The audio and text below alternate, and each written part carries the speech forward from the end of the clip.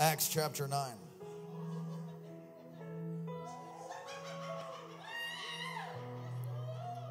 You can be seated. Acts chapter 9. So scripture in Corinthians, it says, where the Spirit of the Lord is, there's liberty. I never really understood what that meant, but I'm beginning to.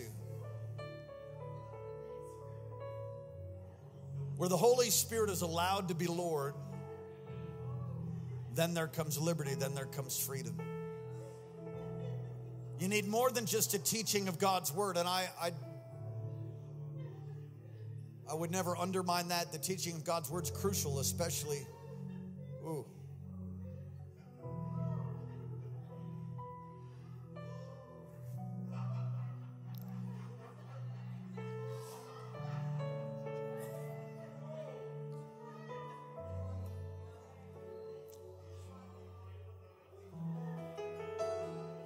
Anointed teaching can break open a region.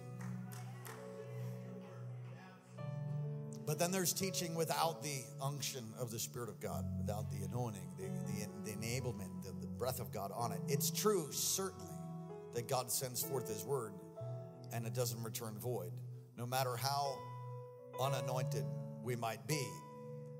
But where there's the anointing, the yoke breaks, the burden lifts. But it's not just teaching that you need. If all you do has with the word, then you will dry up. Then again, if all you do is have the Spirit, you will blow up. Some of you know some people like that. They blew up. It's so insane. Attributing to something going on this front row. I ain't even going to look over here. It's scary over there. You need the word to grow up and the Spirit. You need both. If you just have the word, you'll dry up. If you just have the Spirit, you'll blow up. You need both to grow up. You need both. You need both the Spirit and the word.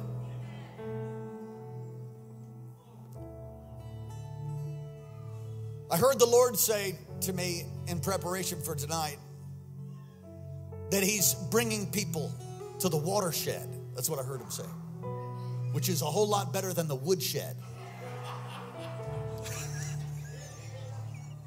You all remember the woodshed, don't you? You know what the woodshed is? Does anybody know what the watershed is? I'd ask Siri, but I found that she can be a false prophet many times.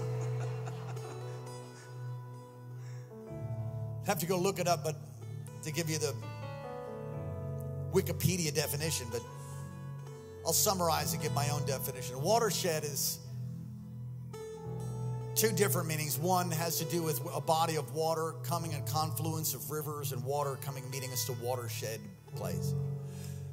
But in application, what I felt like the Lord spoke to me about tonight, and not just about tonight, about the whole week, about where we're at in the season of God, that He's bringing people to the watershed, a watershed moment. We've heard that from Dr. Morocco. There's moments that come that transform your life forever. They change literally the entire landscape is changed.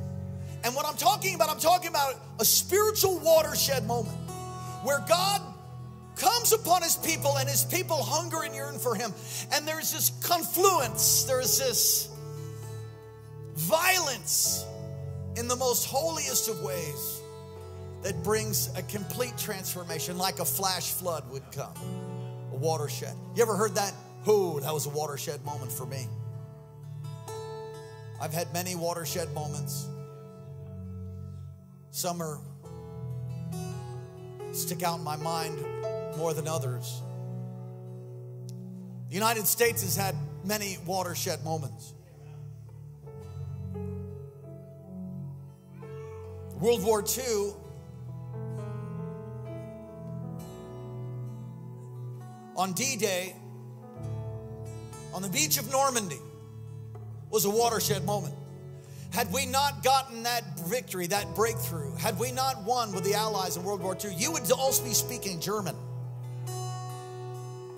You are aware of that.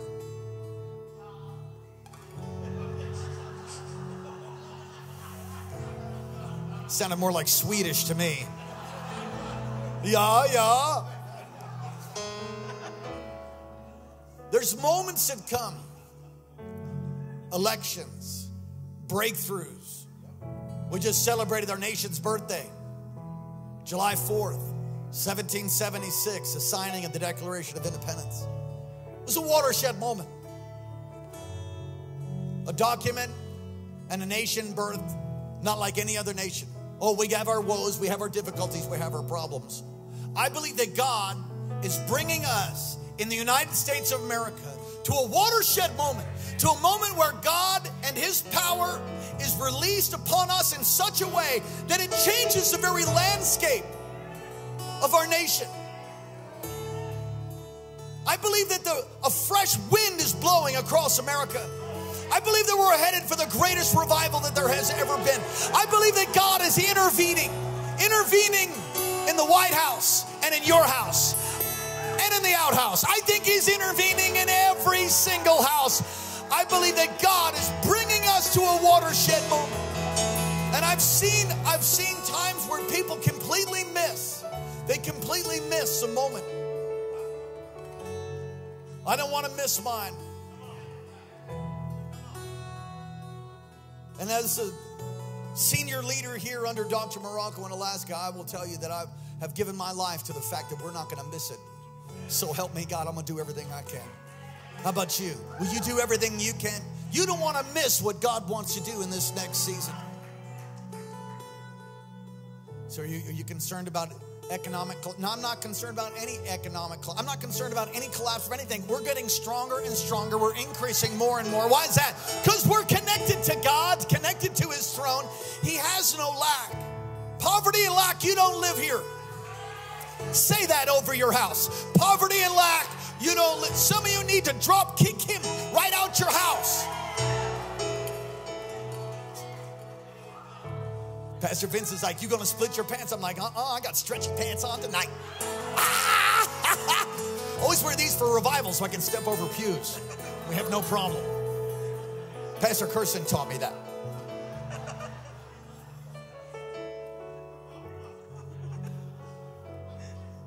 Come to the watershed, I've called it.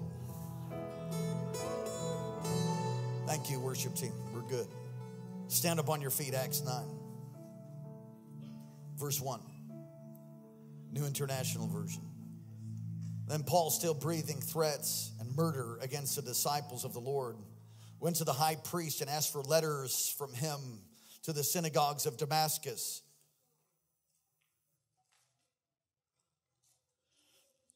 so that if he found any who were of the way, notice it's capitalized, it's the name of the first church they called the Way, whether men or women, that he might bring them bound to Jerusalem. And as he journeyed, he came near Damascus, and suddenly a light shone around him from heaven.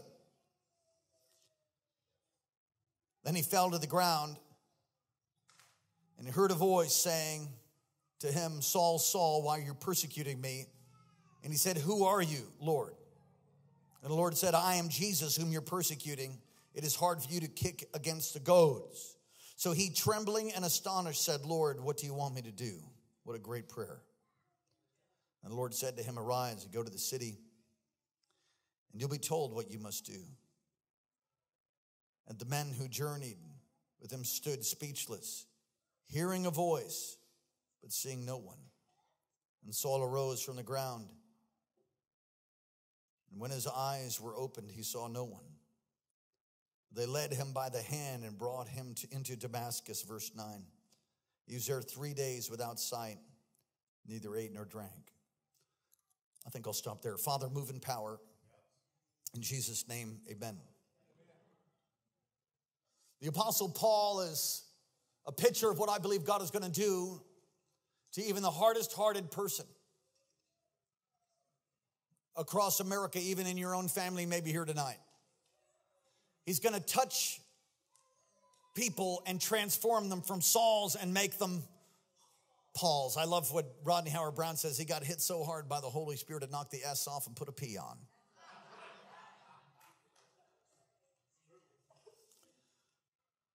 His life, understanding the Apostle Paul, his life, as it says in Philippians 3 and verse 4, circumcised on the 8th day of the people of Israel, the tribe of Benjamin, a Hebrew of Hebrews, as of the law,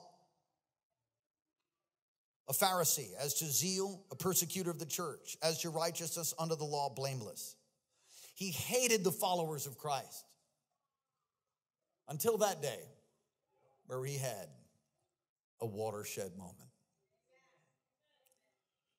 What happened on the road to Damascus is he met the Lord. It wasn't just a psychological experience. It was a physical experience. It was a spiritual experience. It certainly affected his psyche. Deeply affected him. When I was reading this text, I was reminded of I think it's the last job I had before I went into full-time ministry. I was painter, and I worked for a man who founded a very large furniture company and was very, very wealthy. And he had 3 large estates on one property, and we would paint one and then move to the second one, and then we were done with the second one, move to the third. When we were done with the third, it was time to start at the first one again. And so I just worked there for him. He entrusted me in moving his Ming Dynasty vases and articles of great value. And I remember what he said: you can move something, one thing at a time. One thing, not 2. Repeat after me. One thing, not 2. And so literally, if it was just a box, you didn't pick up a box and a vase, you picked up the box. Then you would walk and you would move it and you'd put it down. Very detailed. He was a backslidden Baptist missionary. Now, I only know that he was backslidden because he cursed a lot and he drank, I'm pretty sure, and he didn't act like a Christian. But I come to understand that he was a missionary years ago and got wounded on the field, on the mission field. Not wounded like shot wounded, but spiritually wounded, which is sometimes worse. I won't ask you to raise your hand if you've been spiritually wounded. Got wounded by a leader and turned from serving God in full-time ministry. So I heard the whole story later. I was leaving one day, the job, and there was a guy that was a general contractor who's over all of us. And he had worked there for 5 years, and I had been working there for 2. 3 houses, same 3 houses, remodeling, repainting, same 3. 1, 2, 3, start back at number 1. And as I'm leaving, the contractor and the owner, this man, his name is Ed, they're talking, and I'm leaving, and so I said, hey guys, we'll see you later, God bless you. He says, oh, you're going to go to church this weekend? They're always making fun of me, always making fun. I said, yes. I can't wait. It's going to be amazing. And I did. I answered just like that because it was amazing. And he said, oh, okay. Let me ask you a question. I said, oh, all right. He said, you know the story of the Apostle Paul? I said, yeah. He said, okay. Tell me the story of the Apostle Paul. So I tell him the story of the Apostle Paul getting saved, which is this story. And I made an error. I forget exactly what error it wasn't specifically I made. I forget exactly, but he corrected me and he was right. I said, oh, you're right. He said, yeah, all of you guys, you're a holy roller, aren't you? I said, what do you mean? I was all, what do you mean? No, he said, you're one of those holy rollers. You're that church down there in town, right? I go, oh, yeah. He said, you know, you holy rollers usually don't even know the word. He was standing on a platform, and above his head was a light that they could not get to work. I mean, they rewired it twice, and it just had a problem, and they couldn't figure out what the problem was. And I think it just was this phantom light demon. Not really. Yeah, but just, it didn't work, and it was over his head. And he's saying, you know, the Holy Ghost, Holy Ghost, Holy Ghost, Holy Ghost. You're going to go to church, be a holy roller, don't even know the word. My God, Holy Ghost, Holy Ghost. And he starts mocking. And he says, Holy Ghost, my foot. And the light goes on above his head. of which I think he might have soiled himself. I said, oh God, thank you. Amen, bye. And I closed the door. And I left. It did something in him. It affected him in a profound way, which he wasn't able to verbalize to me. I believe it was a moment for him, but it just awakened him to the fact that there is a God and there is a Holy Spirit and God is pouring out. God is doing amazing things. The Apostle Paul was a Hebrew of Hebrews, a Pharisee of Pharisees, and there's no way to explain his transformation in life unless you explain it by saying he met the risen Savior. There's no other way to take somebody like that who is so zealous and so set and so rigid and a murderer at that, who's then changed and becomes one of the leaders of the way that he used to mock and persecute. How do you explain that? He encountered Jesus. He had a watershed moment. And I said this morning that you and I, our nation doesn't need more religion.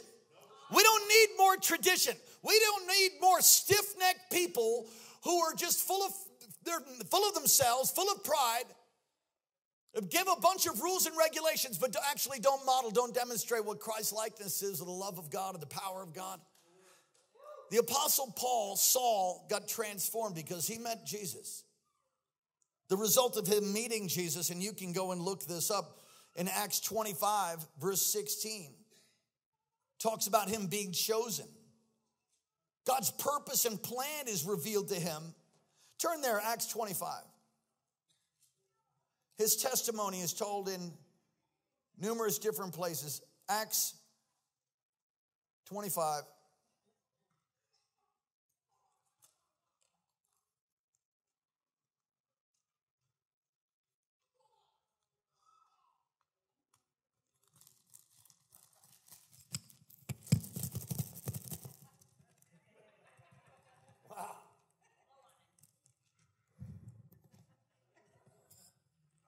Wow.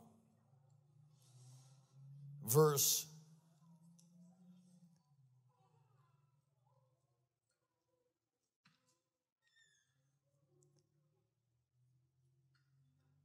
15.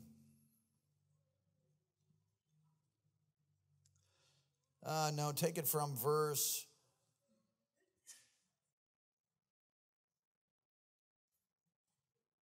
Okay, he's before Agrippa, verse 13. After some days, King Agrippa, Bernice, came to Caesarea to greet Festus. It had been many days. Festus laid Paul's case before the king, saying, there's a certain man left a prisoner by Felix, about whom the chief priests and the elders of the Jews informed me when I was in Jerusalem, asking me for judgment against him. To them I answered, it is not a custom of the Romans to deliver any man to destruction before the accused meets the accusers face to face. Go down to verse 17. Therefore, when they had come together without any delay, the next day I sat on the judgment seat and commanded the man to be brought in. When the accusers stood up, they brought no accusation against him of such things, I suppose, but had some questions about him regarding their own religion. Verse 20. And because I was uncertain of such things, I asked whether they were willing to go to Jerusalem and there be judged concerning these matters. But when Paul appealed to be reserved for the decision of Augustus, I commanded him to be kept till I could send him to Caesar. Then Agrippa said to Festus, I would also like to hear this man myself. So the next day, verse 23, when Agrippa and Bernice had come in great pomp and entered the auditorium with the commanders, the city, Festus commanded, verse 24. Festus said, King Agrippa and all men who are present with us, you see this man about to be whom the whole assembly of the Jews petitioned me both in Jerusalem and here crying out that he was not fit to live any longer. But when I found that he had committed nothing deserving of death and that he himself had appealed to Augustus, I decided to send him. Look at verse 1 of chapter 26 as I read on and on, trying to find the verse I'm looking for.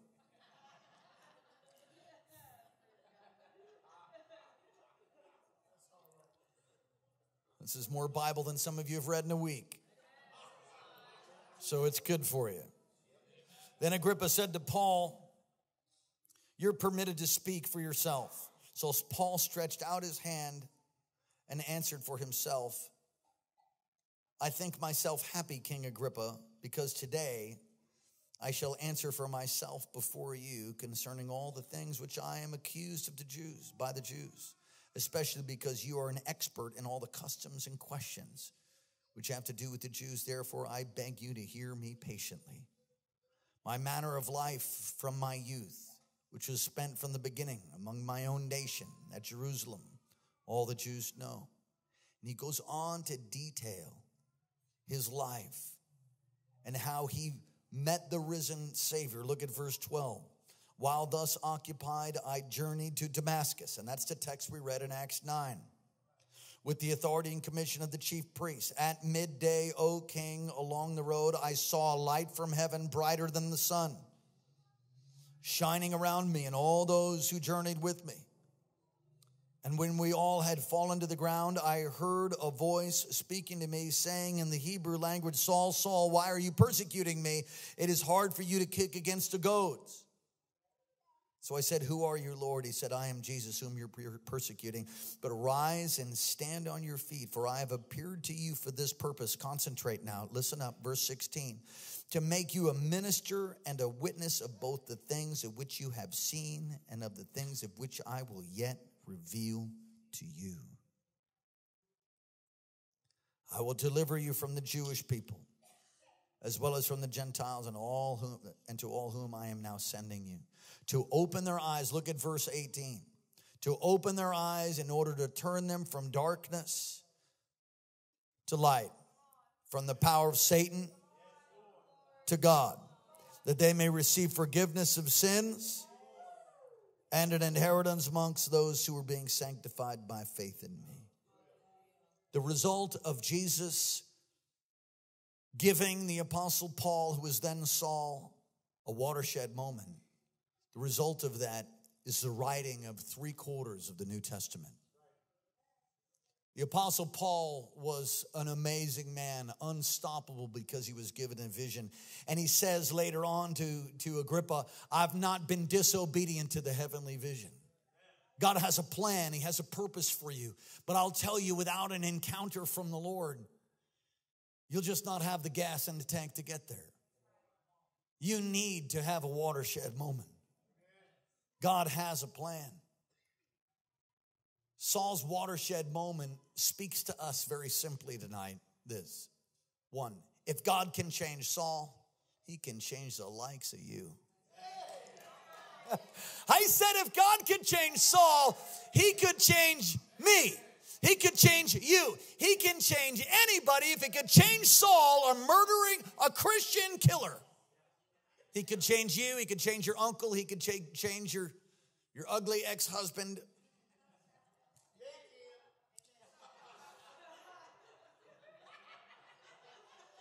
Tell that Swede to settle down on that front row. The second thing is that conversions are real experience. Without sharing my whole story, the only thing that can explain my life, the only thing that it can explain the fact that I'm standing here right now is that I must have met God. Because my family, my father, my mother, professionals, all kinds of people helped me and spent untold hundreds of thousands of dollars to try to help me. Some of you don't know all that. And I'm not going to tell it all to you tonight. You'll have to read it in my book, which one day I will write. The only thing you could explain my life by, the transformation of my life is, there must be a God because that guy was gone. My father was a lawyer for 51 years and a Catholic. And he would have clients come in who struggled with the things I struggled with and had similar challenges that I had. And he would witness even though he wasn't born again. And he would say, listen, here's what you need to do. You need to do what my son did. And they're like, what? You need to give your life to Jesus. They're like, what? What? Yeah, I know. I don't really understand it either. But if you give your life to Jesus. No, seriously, that's a true story. That's true. And he would witness to the hardest-headed cases because my dad became a believer by watching a broken young man get transformed. I'm talking 25, 30 years ago. If God could change a soul, he could change you. He could change anybody. He can change anybody because conversion is real. God is real. No matter how ugly you might feel, no matter how shame-filled and guilt-ridden you might be, no matter what kind of bondage you came into this place, there's a living God who loves you and will set you free if you'll just call. Tonight could be a watershed moment for you.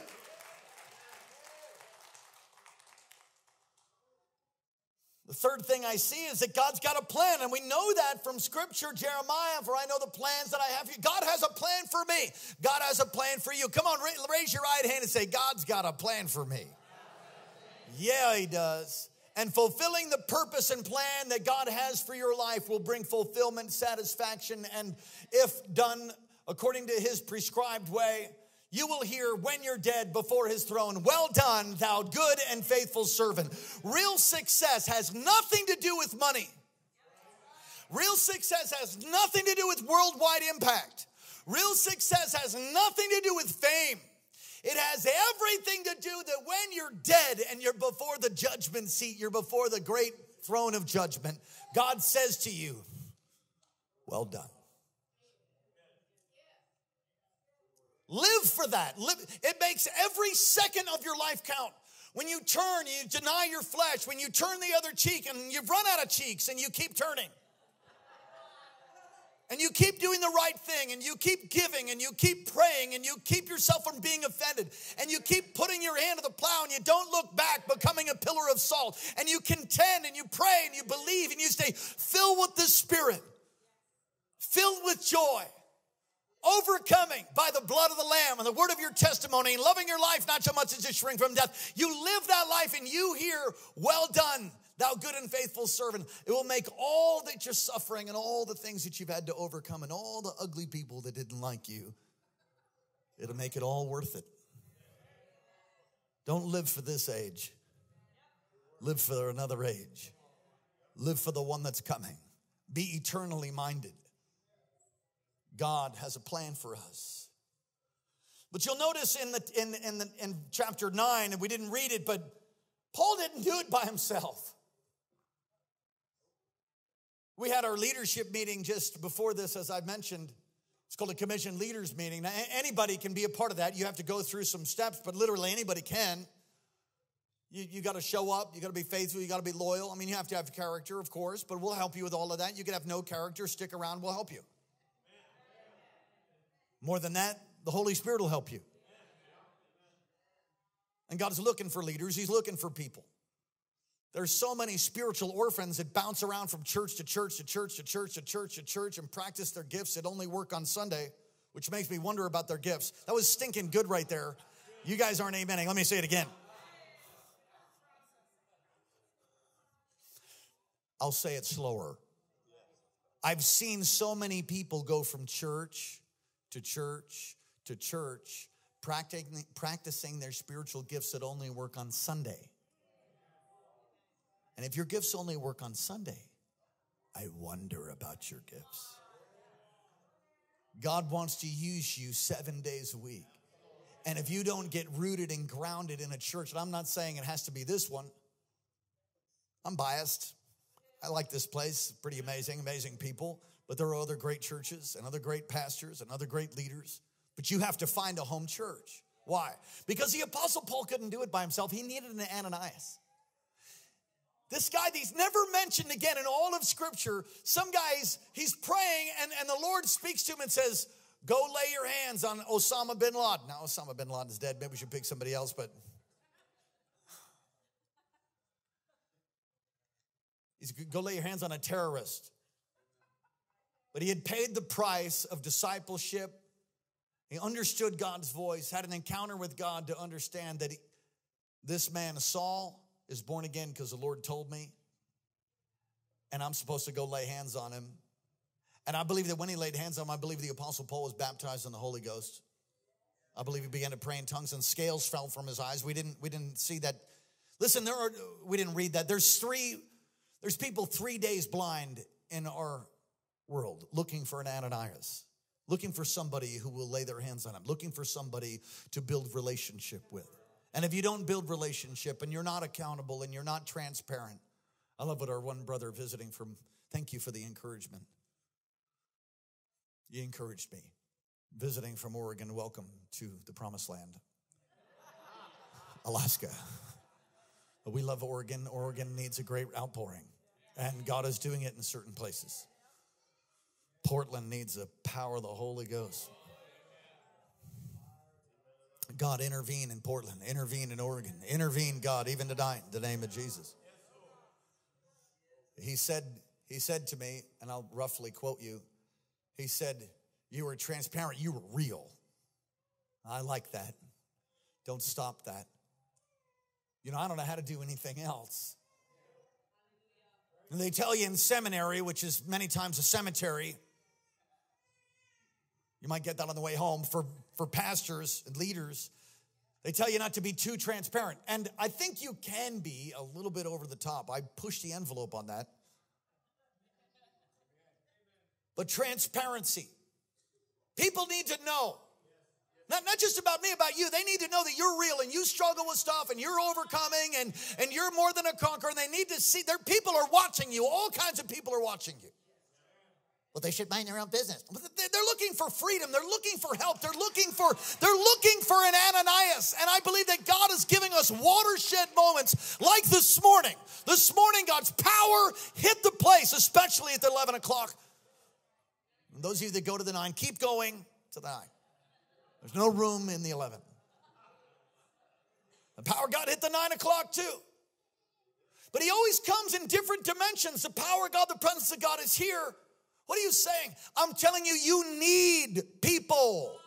He said, I don't like them. I understand.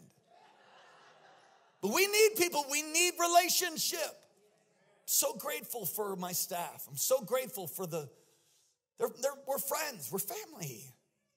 We're not a staff like a normal staff. Some of you don't really understand that.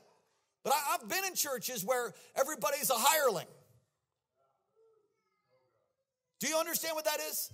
There's hireling and there's shepherds. There's two different kinds of leaders. We don't hire hirelings. Somebody say, can I work for the church? No. You know how you get flowing in that? Serve.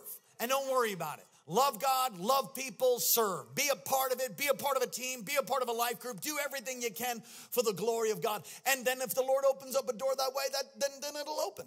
But I'm so grateful because we're family. You need Ananias. Paul, Saul, Ananias, you need a Saul. We all need each other. We need relationships. Can you say amen? We need accountability.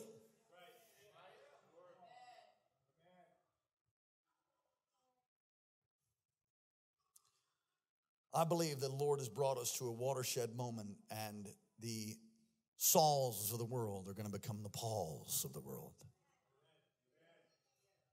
If you believe that, say amen. I spoke this morning about a hike I did with a group called the Unit. And it was a summer program for about 4 weeks.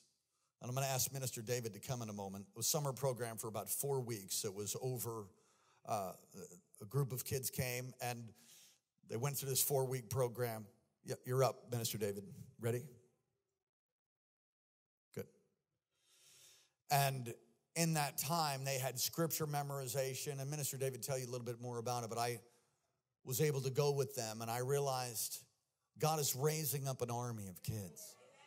He's raising up an army of youth and young adults and middle-aged people. Amen. And seniors.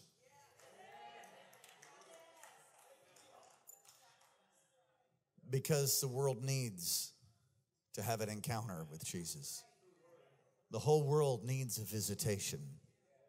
And you, ladies and gentlemen, will many times be the only Jesus people ever meet. Have a watershed moment with God. Some of that, I think, is dependent on the sovereignty of God, but also he responds to the hunger that you have. And if you found yourself in church and you're like, I can't wait till the bald white guy shuts up, you probably have an issue. He wants to change you from a Saul to a Paul. He wants to transform you and give you an encounter and a plan and relationship and accountability so that you can change your community, so that you can change your family, so that you can change the world. Do you believe that? Say amen. Thanks for listening to this message today. If the Holy Spirit is speaking to you and you realize that you need Jesus as your Savior, and you'd like to pray with me to either commit your life to Jesus for the first time or rededicate your life to the Lord, repeat this prayer after me. Father God, thank you for sending your Son Jesus to die for my sins. Jesus, thank you for dying for me and bringing me forgiveness. I'm sorry for my sins. I repent of them today, and I ask you to cleanse me and wash me of all my sin. I commit to live for you all the rest of the days of my life. And I pray this in your name, Jesus. Amen.